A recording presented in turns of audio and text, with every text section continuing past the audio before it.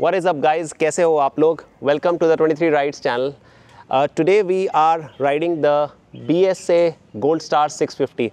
I've been riding this motorcycle for the past couple of days, and today on a Sunday we thought we'll ride this motorcycle in and around Noida. So we went on a Sunday ride to Yudhvir. I in fact have Yudhvir and Vishwas with me. Vishwas rides the Super Meteor 650 and Yudhvir is by the way riding a BMW 1200 GS today. So we thought all of us will take turns ride this machine and share some feedback about this motorcycle with you guys. So without further ado, let's get started with what we feel about the motorcycle. There is Vishwas, that is his Super Meteor 650, and that is Yudhvir. Hello Yudhvir. Hi. Hi. So let's start with the basics first. What did you feel while riding the motorcycle? It is positioned as the largest single cylinder motorcycle that is available in India, 650cc single cylinder motorcycle. We have heard all about the specs, 43, 44 bhp and the loads of torque it offers. What does it feel to ride it? So if I have to give my first impressions, this is the first experience to ride something which is a big cylinder motorbike like a 650cc. So of course you imagine with a single cylinder you would have a noise of a thumper. I personally do not like too much of a thumper sound as such. And then of course you would always wonder there will be a lot of vibrations. But the bike catches you with a surprise element that the sound of the motorcycle is still musical. And it's not intimidating, you know. When you look at a motorcycle, you think it's a 650cc. It's an easy motorcycle, low to the ground, probably because the character of the motorcycle is like that. It's kind of a very easy handler as soon as you let out the clutch, because the motorcycle takes off with an ease. And then you get this shit loads of torque coming over from the engine, and it becomes a fun motorcycle.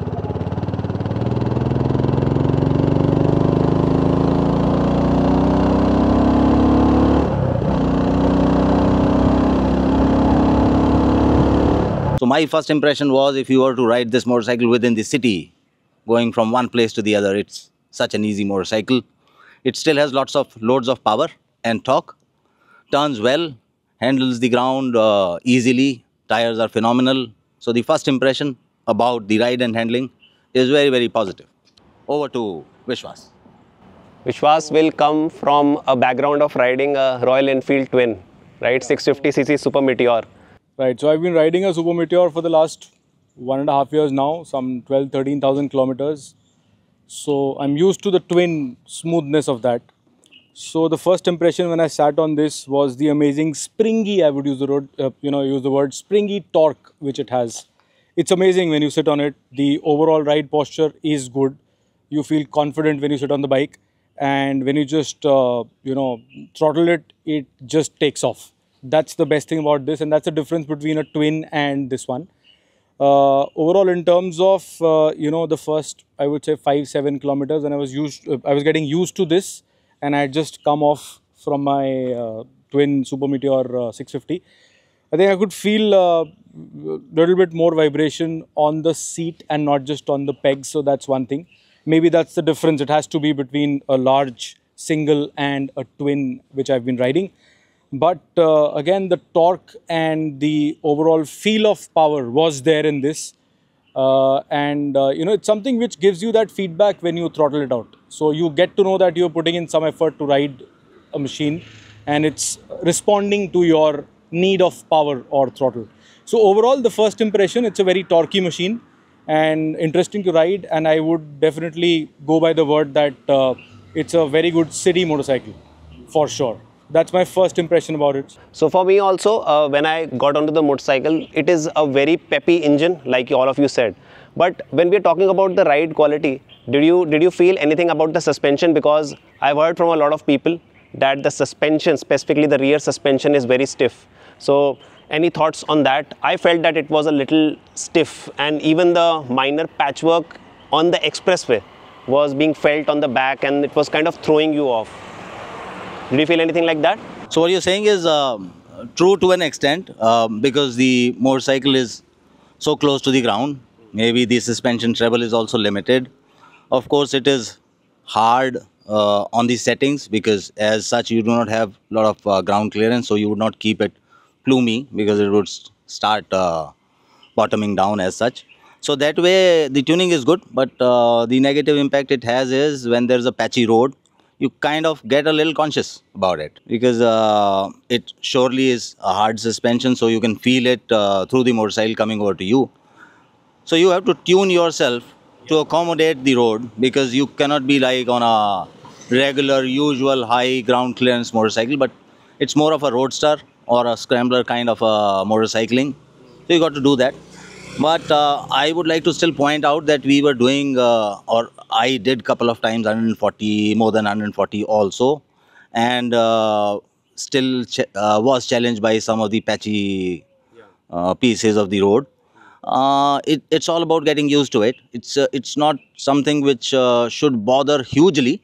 Yes, it can be a concern for some when you're not accustomed to it and accustomed to some other sort of riding, because the character of the motorcycle is that way. But it should not be a huge negative, I would say. I think we were at one point in time when Vishwas and me were on the expressway while coming back from Jewar. We somehow decided to ride our motorcycles fast, because both of them on paper are 650cc machines, and we thought, let's test what's the top speed of the BSA Gold Star. And for me, I thought that I was able to take it to about 160 kmph. I was not able to overtake him because he was obviously riding a twin which was having much more power than that, than this machine. But 160 is what I managed to hit. I think you also touched around 160. Yes. Yeah. Just above 160, so I don't think that this motorcycle is slow by any standard, right? So it can maintain 120 very easily, and 160 anyways no one is going to ride. It was just an experiment that we were trying out. Let's shoot and see how fast these motorcycles can go. Oh, he is pulling on the gas, riding at about 145. I am at 140. We normally don't do this sort of stuff, but let's see the punch on offer with the BSA Gold Star. Let's go all out, man. I hope this is not a pothole. Yeah.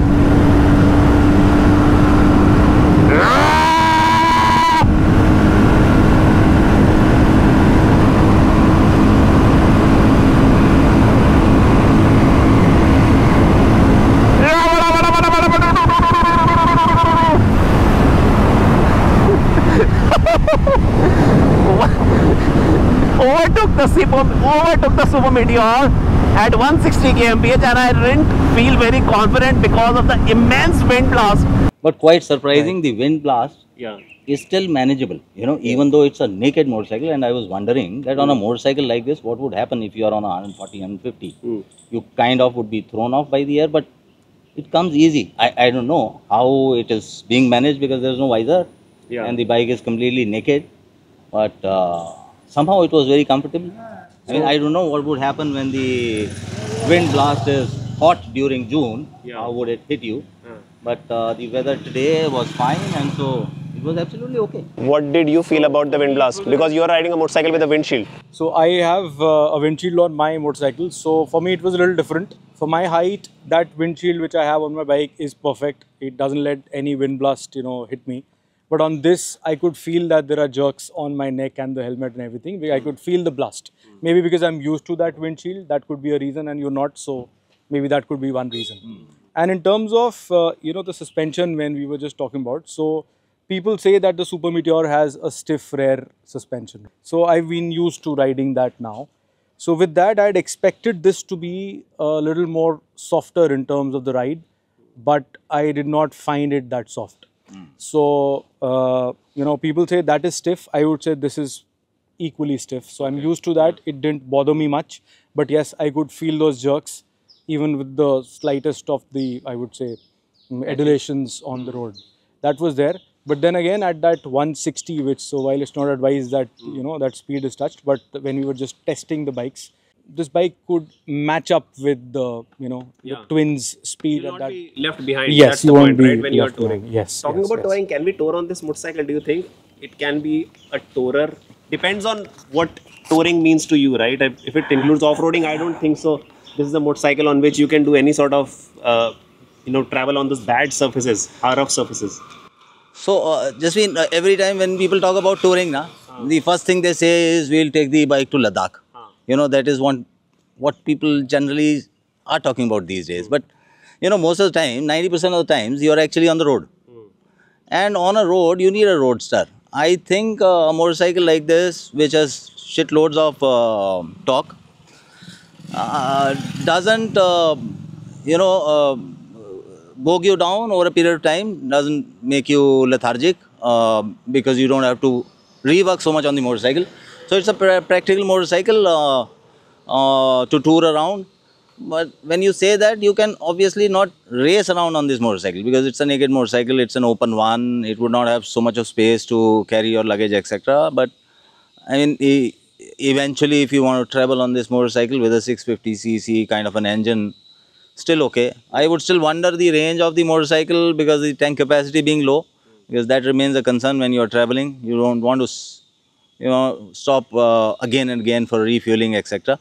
That can be a concern because the fuel tank is around 11 liters or so, something like that. Okay, maybe you'll start feeling jittery after 200 kilometers and you would hit a fuel station. So that's the only concern, which I guess. Otherwise, it's fine. I mean, What about the heating? Did you guys experience any heat coming from the engine? It will be interesting to hear your point of view since you guys are wearing riding jeans. so my impression today, because we were not into very heavily trafficked areas. We were still out there in the open. The bike was running on its sixth gear and things like that. We couldn't feel anything at all. I mean, it would make a difference when you're going to do it in a busy street inside the town with office hours, etc. So I actually tried that when I was getting the bike from the Saket showroom, I think on Friday. And I started from there around 3:30 p.m, kind of the rush hour time. In bumper to bumper traffic, I was able to feel a little bit of heat on my right thigh, just around the knee area as well.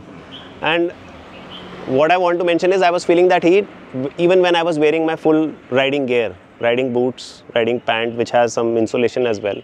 So I'm assuming if you ride in a jeans and sports shoes or any of those leather shoes, which people eventually ride their motorcycles even after we tell them not to, but still they do that stuff, they will feel some heat. That's what I feel. And when I entered the Greater Noida Expressway after going through the traffic, suddenly the heat flow increased because the heat was there and I started riding hard and it just came through, right? And then it was fine. So as always, like most of the motorcycles, high speed riding is not an issue, bumper to bumper, single, you will feel some heat. And me feeling some heat right now means that in May, June, it will be felt even more. Apart from this, let's maybe talk about Vishwas's favorite part, right? So once the build quality. When the first impressions are over, you start looking with at your the niggles. second and third impressions as well. Detailing. So I am generally not a critic, so I would leave that subject. Yeah, Vishwas has spotted a lot of areas where he thinks that BSA has cut corners in terms of qualities. I was not very peculiar about finding such stuff. I was just concentrating on how the motorcycle was riding. But Vikas, please can you guide us on, or maybe show us the stuff that you feel is not up to the mark? In terms of, not to name any brands, but similar motorcycles of this genre, I think when you compare it with them, obviously the price levels would be very different, so the quality itself would be different. But then when you compare this with something at a similar price level which is available in the market, I think the overall visual quality, when you look at the handlebar, you look at these hinges, you look at the rail here.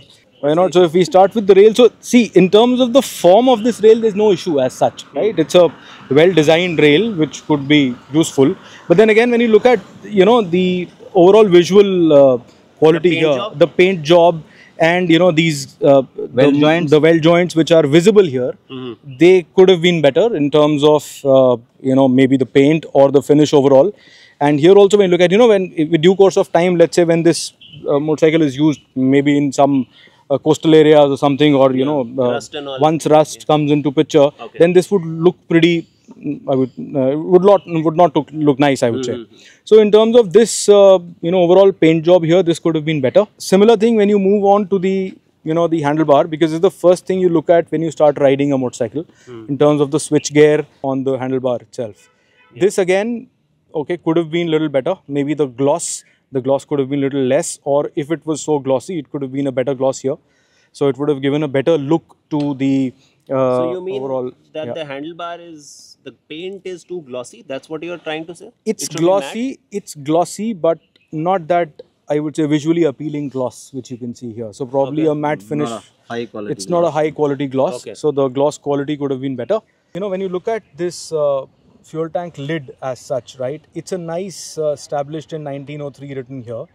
But when you look at these, you know, the overall finish here, right? It doesn't give you that premium kind of look. Well, I'm not talking about giving something which would be there in a 10 lakh rupee bike. But still, this is just a, you know, lid And by the way, and this could have is been super better. tough to open. We experienced it today in the morning. Yes, we yes, had yes, to yes, take yes. 5-6 attempts to opening it was fine, but putting it back was a struggle. So this this thing is a problem in its design as well. So design as well as the quality of this. Then when you look at the rear view mirrors, I Yes. think when I was riding the bike, they were virtually not there for me. So I was riding without the rear view mirrors because I could not, I mean, probably, I tried to adjust them, but it was not too easy to adjust them also. And they were vibrating as well. They were right? vibrating, it's not easy to adjust them. And they were not useful, as in I could not use them while riding. And that in fact also made me shift to the left lane while I was at a high speed, but I shifted to the left. You were talking about the gear lever and the clutch. Sorry. Yes, so even the brakes levers, and the clutch lever. Yeah, even the levers. So these days in motorcycles of which are sold at this price, so you get the quality of levers has gone to the next level, which is comparable with the bikes at a much higher price. So probably that is also something which would give a better, I would say, overall appeal to the bike. If you look at the first impression when somebody sits on it. Okay. Similarly, when you look at these cups, I don't know what these are called, but the cup sitting right behind the cluster. Now They have to conceal the bottom portion. They have to conceal this, or maybe give something which is in rubber, so it could cover this entire plastic unit, which is there. Yeah, this gap is very bad. Yes.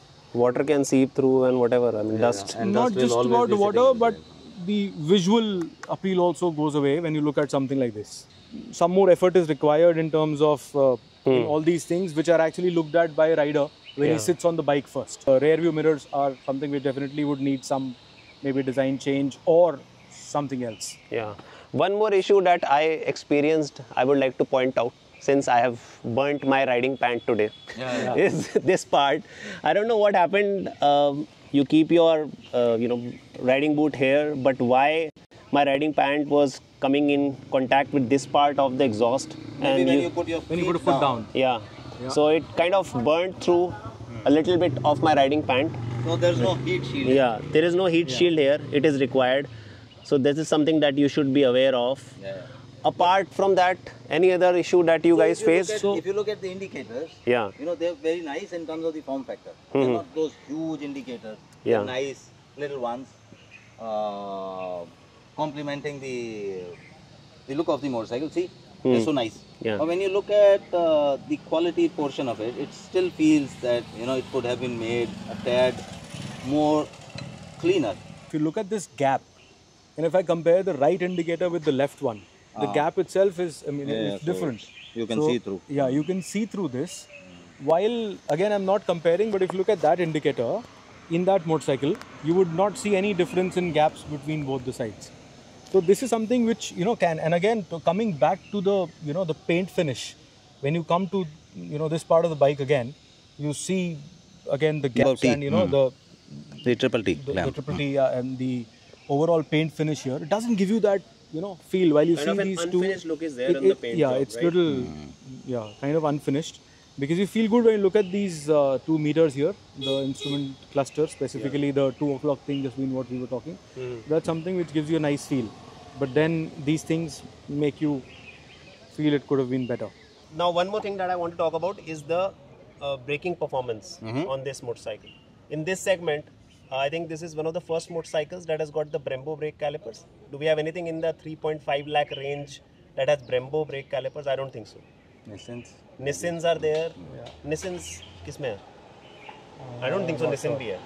It's mostly that drive. What do you call that? Vibrate. Indianized Brembo version. Correct. It's That's the lower budget version of the Brembo thing. So This is a first in this segment, the Brembo brake calipers. What do you feel about the braking performance? Was it something that was extraordinary, or you felt it was like okay as expected? So You rode both the motorcycles, Yes, right? yes, The yes. Super Meteor with the Yes, Vibre yes. and the Brembo brake calipers. Yes. So this is a relatively new motorcycle with new brakes, right? I've driven that for 12,000. So the front ones are still the stock ones. I've not got them replaced. They still have life. So, but the rear ones I've got them replaced once. So if I compare the braking right now as we speak, after riding that for 12,000 kilometers, then this one surely is better. Okay. But when I go back to a new bike, then again, it's comparable braking in both of them. And I tested that on this bike as soon as I increased the speed on this when I took it from you. And I found the brake pretty, I would say reassuring Okay. in terms of the overall, I would say ability to stop the bike. Okay. I think it was reassuring and nice braking, I would say. While that one, when it was new and the brakes were new, kind of 2,000 kilometers ridden, I think that was equally good. We didn't get a chance to test out the mileage. We have not tested out the mileage. I haven't done that. I did a tank full in the morning. I'm not sure whether I'll be able to go through the entire tank and report the... I think if you're riding at 140, like Yeah. you are doing it today, there's no point in checking out the mileage. We were more interested in testing out the top speed and the performance of the Yes, motorcycle. yes. Because I had If you also have ridden- 3.5 lakhs Yeah, in yeah, your so pocket, what I- would you buy, Interceptor or this? Simple question. No, so I had the chance to ride an Interceptor also in Yeah. between, which was long ago. Interceptor is still a heavier motorcycle than this. Yes. For sure, you can feel it. Yes, You know, the exactly. entire That's bulk what I of also it. felt. It's There's about a- 12 kgs heavier. This is 201, that is 213. And there's a feel. We were talking about it There's a yesterday. feel to Correct. the weight also. You know, Yeah. sometimes there is a weight which you cannot feel, but in some motorcycles you can feel the weight. Hmm. So on an Interceptor, it is absolutely like total condensed Yeah. weight all together at Yes. one place. Yes. So which also implicates the handling and balance of the motorcycle somehow, because where do you place that weight? In this motorcycle, the weight is, I think, better managed somehow. The motorcycle is also slimmer. I mean, you still feel that it can go, and you can still This feels jump much it a more little. maneuverable than the Yeah, Interceptor. it's more maneuverable for sure. Yeah. So these are the things which would differentiate. I do not know in terms of a flat run out, how would a twin perform against a single. Maybe that would be faster. Yeah. But this one is like something which you can ride for a long period of time, because of the talky nature. Your views? So I think if somebody actually would want to compare a single and a twin, then probably he would compare these two. If somebody has decided that he wants a single and he wants this kind of a torquey machine and a spring-like torque, then he may not go for the Interceptor. But if somebody just wants a 650cc, a powerful machine which he can ride in the city and maybe on the highway also, like you were discussing, then I think both are comparable. It would be difficult to say, okay, I'll go for the Interceptor and not for this, or for this and not for the Interceptor. It depends on somebody's choice in terms of what he wants. Anyone who can understand the difference between how a single performs Yes, and yes. how a twins Exactly, perform, a exactly. twin motorcycle performs. Exactly. So if That somebody is the is type of person who will be able to to differentiate make a properly. difference. Yes. Otherwise, the play is out just and price. out, Yes. and out, it Yeah. would be if you are looking at a twin cylinder. Yeah. Then there's no comparison. You will say it as twin. This And is even from a value from money standpoint, they will say that a twin is more value for money, yeah. at the same price bracket. absolutely. Until unless somebody says कि I want a single. I That appreciate the torque that the single offers, Yeah. the way it rides. that could be a point in the thought process for sure. And definitely in terms of the build quality, I would quality. say again, Interceptor is way I ahead. would actually say that, if we have to kind of sum up things, that the second version of this motorcycle, if BSA tries to iron out all these issues, then I think it will make a very good, product. Right now, there are too many niggles that we figured out in terms of build quality, right? Although it those are rides great, but yeah, those yeah. niggles But the are fit there. and finish For a is motorcycle somehow costing 3.5 lakhs, Yes, you're yes. competing Lacking in a very, fiercely competitive space, yeah, right? exactly. So while we have talked about what you should buy between an Interceptor 650 and the BSA Gold Star 650, one question that comes from an ownership standpoint is the service network. What sort of confidence it will inspire if you invest that money on a BSA Gold Star? I don't think so there is any comparison in the service network between these two brands, right? Royal Enfield has a huge network. It's a tough job to compare this. I mean, when you talk about service, there are two things that you generally question. You can tell about service. Yeah. Sorry, you are the more eligible one. Yeah. So, one is the reach of service. Yes. The Please, other sir. one is the quality of service. Yeah. Okay. So, when you talk about BSA, the reach of service, of course, it's a brand which does not have many motorcycles sold across the length and breadth of the country. So, they would have limited service centers, and if somebody is going to compare the reach, BSA would obviously fall flat because it hasn't reached to those numbers that it could viably put in service centers all across the country. So, the other subject is the quality of service. We all know what is the quality level of RE in terms of service. Yeah. Okay, It's so there's definitely nothing, not great, I yeah. mean, it's not great. So this can be a differentiator when it comes down to a challenging brand like this. That if they are able to better their quality delivery. If they are doing a good Otherwise, job at service. otherwise in terms of reach, obviously they cannot compete with somebody who's been there in the country for decades together on motorcycles. Okay. So this is one important point which everybody's mind would cross Okay. while making a decision. So reach will be a question, Right. for sure. I think we are done with most of the questions, right? Most of them. Do we have a final one-liner in terms of who should buy a BSA Gold Star 650? If somebody has to buy, what is the use case, or why they should buy this motorcycle, or people should just skip it? It's a very tough question, but it's a simple one. If somebody is in love with singles, Yeah. who's used to the temperament of a single cylinder motorcycle, then there is a motorcycle available in a cubic capacity of 650 cc, which does the job far superior than the conventional single cylinders. Yes, totally agree. So, it still holds on the temperament of a single, but with much greater ease. yeah, I mean, imagine this motorcycle doing 160. The thump, which is disturbing, is also mellow and nice. yeah, And at the end of the day, it comes with obviously the badge of BSA and a legacy and the looks of a classic, something which you want to own. And then use it within the city, moving from one place to the other, as I told you. It's much easier, and it's always much easier to have something with a power which can be managed easily. So as I said, this is a easily manageable motorcycle. You don't have to rev it up all the time in terms of moving from place A to place B. You can be easygoing. yeah. So this is something to be kept if you are a lover of a single cylinder and the temperament of a single cylinder motorcycle. Okay. This is for you. Vishwas, So this is who should for, buy this? This is right for now? so what sir just mentioned is about a user, who is probably looking forward to a single. More about the engine and the overall package, I would say. For me, a good use case would be somebody looking forward to a city riding motorcycle, who wants to ride the bike basically from home to office and back. A person who likes riding and not driving to work, that kind of profile. And somebody who wants his bike to look a little different from the conventional bikes which are available in this segment right now. And a lot of that I've not seen which all colors are available in this, but a lot of that would depend on the paint scheme, etc., which are available. And how this could be made to look even more retro and even more classic by way of some maybe accessories and other gear which BSA, I don't know whether they're selling it right now or they would want to sell, because Royal Enfield actually has gone to the next level in terms of their availability of merchandise and gear for the bike. Yeah. So that's something which would be an important thing. So maybe if I were to make it look more retro and I was somebody who has bought this 650, then I would probably have a lot of leather things onto this. Options should be available. Yeah, options should be available. While Yeah. there are companies selling those, leather saddlebags, etc. in the market. But then again, why not something from the brand itself?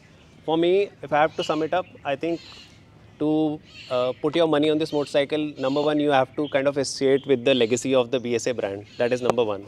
Second, I really look forward to having a single cylinder motorcycle in my garage, and I would not actually want to go towards buying a Bullet 350 or a Classic 500 if it still is available. I don't think so. If it's available right now, it's gone out of life. No, 500. So, for someone who is looking for a secondary bike, who already has a big bike, Yeah. wants to enjoy the feel of a single cylinder motorcycle, because he has kind of experienced the twins, the triples, the inline fours, and then you kind of get to that phase in life where you want to again experience the purity Been there, that done that. yes, the purity that a single cylinder offers. Then I think for that sort of an audience also, this is a good option to consider, because single cylinder plus smoothness plus great city handling plus lighter than the Interceptor, and you can commute to office on this, which we all want to do if things fall in line every day, right? So it makes a great case for me, but I may want to wait for the second iteration of this motorcycle when it comes out, because we have seen a lot of quality issues. If those are sorted out and the quality of service, as Yudhvir was saying, is great, then I think we can really look forward to buying something like this. Yeah, can be a differentiator. So that is all we had to share. I think it's been a pretty long video. Yes. We have covered all the aspects. If there are still any questions, shoot your questions in the comment section below and we'll be happy to answer them. I'll see you in the next one, guys. Bye-bye. Thanks. Thanks, Yudhvir. Thanks, Vishwas. Thank you, Jas. Thanks.